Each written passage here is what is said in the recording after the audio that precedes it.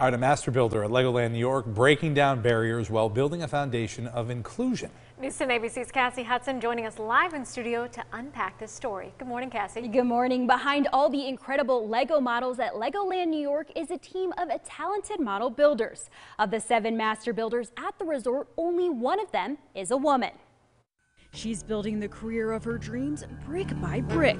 Meet Danielle Ross. Danielle is the first and only female master model builder at Legoland New York. This is definitely a dream job for me too, so it's something I really enjoy doing. I absolutely love this job. The road to building her dream job was a little different than others. Instead of enrolling in college, she went under the sea.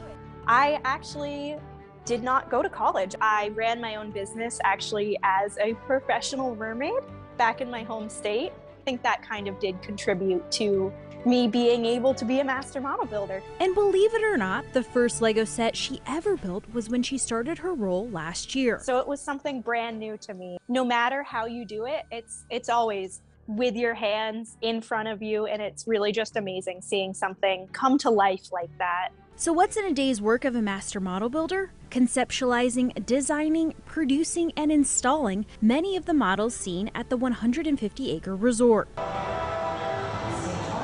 As Legoland New York prepares for its grand reopening on April 8th, Danielle is hard at work hand-building brand new surprises and delights for families to enjoy. It's really just amazing to be a woman in this field. I love being able to show that it's something for everyone. Lego is for everyone, and creativity is for everyone.